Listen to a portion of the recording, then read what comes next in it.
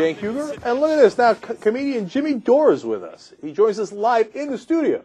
Jimmy, how you doing? It's a pleasure to be here. Thanks for having me. Oh, no, it's great to have you. Jimmy's had a 1-hour Comedy Central special that was chosen Best of 2008 on iTunes. Yes, it was. He's on KPFK here in L.A. Wednesdays at 3 and 4. He does Comedy and Everything Else, which is interviews with other comedians on iTunes. Jimmy's blown up. So, first, Jimmy, I want to find out a little bit more about where you're coming from. Where did you start out?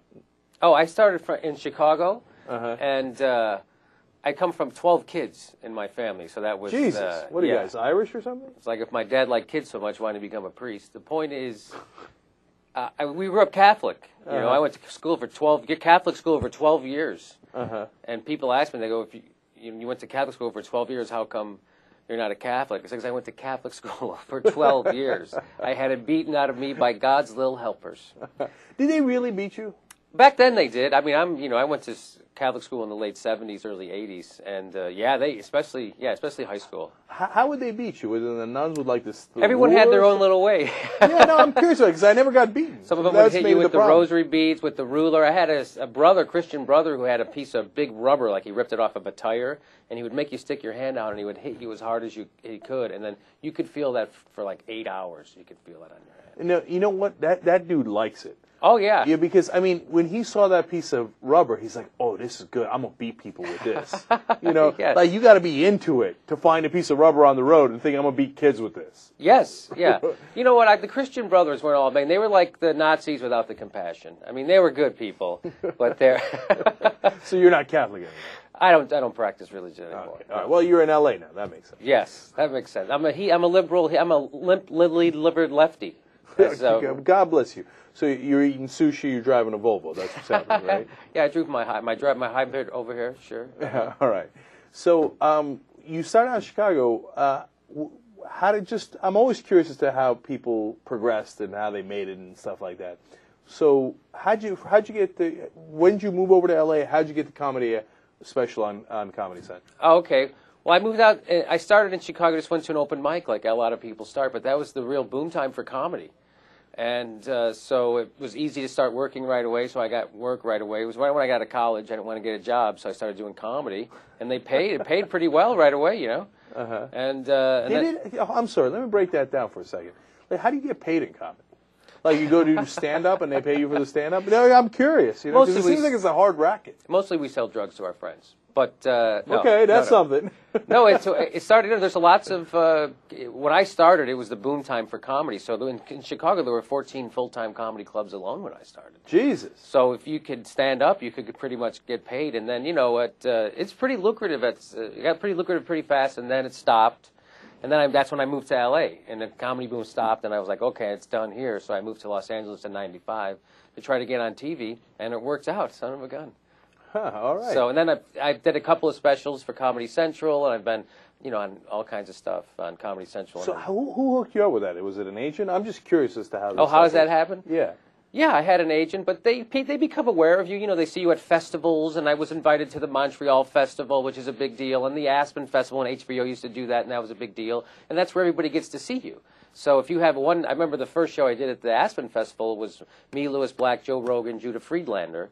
And that was before anybody knew who Judah Friedlander was or me. Right. And so I got seen on that show. And then, everybody thinks Jimmy Dore's hilarious. And that's how that happened. And then Comedy Central calls. And how much do comedians hang out with one another? Because you see, like, I saw that movie about comedians. What was that with the... Do you remember what I'm talking about? The almost like documentary where they all tell the same joke. Oh yeah, that was the Cosmopolitan or something. No, it's Metropolitan something. I don't know. Anyway, I'll think of it in a second. But they all seem like they're like the greatest friends or something. Is there some sort of like comedian cult?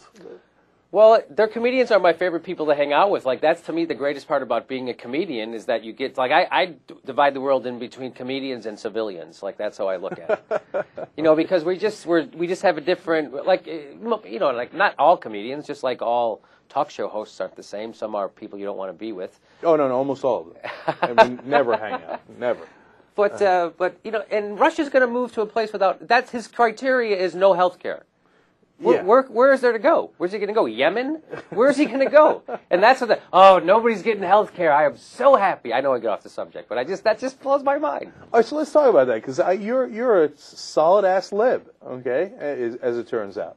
I like to think of myself as a free thinker. I'm certainly not a Democrat.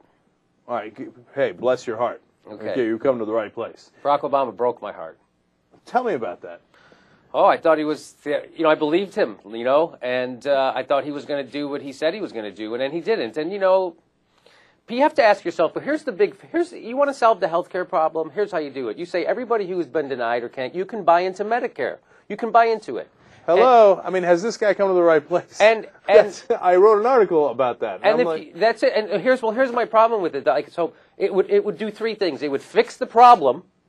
It would do it for cost because people are buying in, and third, it would can make sure that there would be Democratic majorities in Congress for decades, and it would make him one of the best presidents ever. They'd put him on Mount Rushmore. So you have to ask yourself, why doesn't he do it? Well, that's exactly the question I was going to ask you. So what do you think? Why doesn't he do it? The only answer I can come up with is he's one of them.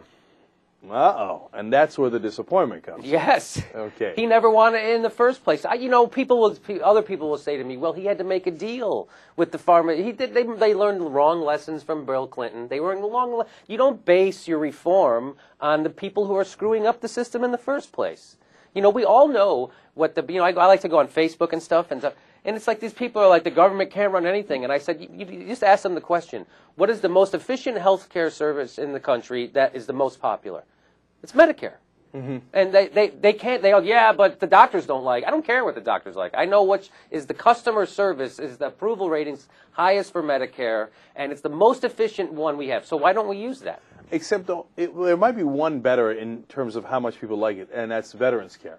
And veterans care is totally socialist. Yes. The doctors, the hospitals, everything's government run. Yes. Right? Exactly, yeah. So it makes you kind of go, why are they not going in this direction? But if he's one of them, let's break that down a little, because, you're talking my language. This is almost what we say every single day on the show. But how is he one of them? And that's what I struggle with, right? I don't think he's like some evil guy who knew he was lying all along and la la la. But at the same time, he's convinced himself that you could only get a little bit of change. I guess that's what I'm going. Do you think it's more nefarious than that, or no?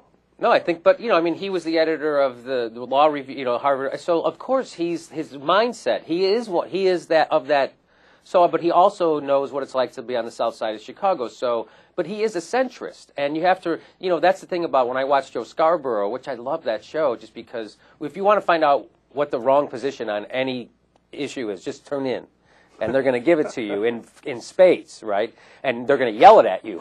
I like that. They're going to yell at you the wrong position. The wrong position. Right. So I don't even know what I was talking about with why I even brought that up, but Barack Obama... Establishment, that Harvard Law Review, and, and so you're saying, he's been there too long. The problem with centrists is they're smug about it, too. Like, they think they're better than you. Oh, I'm not... The left and the right are crazy. I'm in the middle. Well, let me tell you something.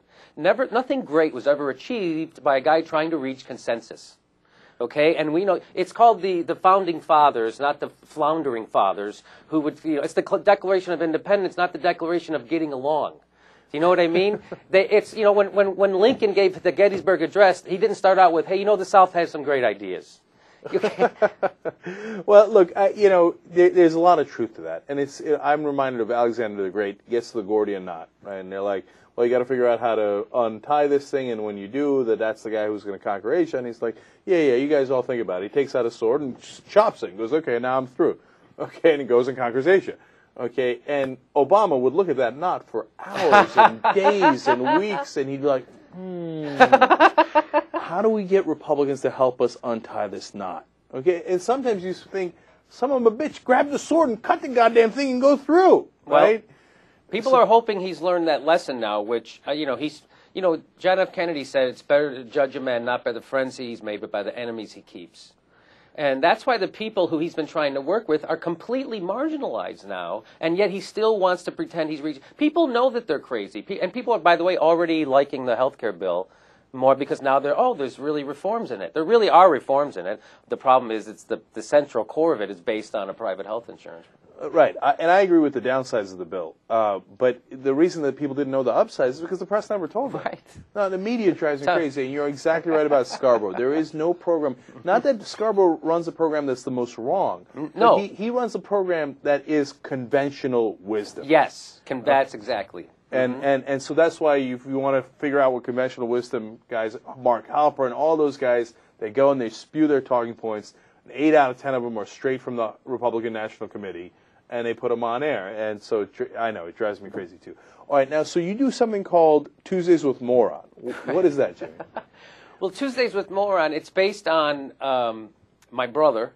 And Really? Well, my brother's one of those guys who, there's this thing called hegemony, where there's the ruling class gets us to internalize their values, and the way they're doing it is through the media, right? So consequently, I have a brother who makes $50,000 a year who worries about the estate tax.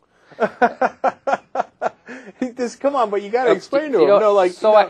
I'm at his house one day out of nowhere. He goes, "Hey, we got to get rid of that estate tax." I'm like, "What are you talking about?" He says, "Well, that's if you die and you have millions of dollars, the government takes half of it." Yeah. And I'm like, "Well, that's horrible. Let me know when that becomes a problem for you, and I'll organize a rally. But until then, maybe you should turn off the Rush Limbaugh and get invited to your own life." Because I don't know if you check, but not many estates have 2 cars that don't work on the front lawn. Okay? I don't know if that's an estate. I love the idea of your brother's estate. So what does he do on Tuesday? So what it was it would be like these conversations I would have with my brother, and I just turned it into this character called Moron, and he calls me every Wednesday, but it's called Tuesday because he's a moron. He misses the day to call. And his preamble is usually, "Hi, Jimmy, you know that I'm a good American. I always vote against my own economic interests, and I always follow my government leaders without question unless they have to be a Democrat or a black." So that's pretty much what, and then he'll ask, he listens to Sean Hannity, and it doesn't make sense to him. He goes, "Now, Sean Hannity says that we always have care, that I could go down to the emergency room to get care, but my wife's gynecologist doesn't work at the emergency room." Is he for real? I mean, is he real? No. But this is the stuff, so it's a good way, he's the ignorant guy he's the Tea Party guy, then we inform him, and usually at the end, he's like, "Oh, I didn't know that." And then he gets in an argument with his wife. I love the concept. And is that the one that's on KPFK? Yeah, it's on KPFK. So that's a segment we do on the Jimmy Dore Show on KPFK.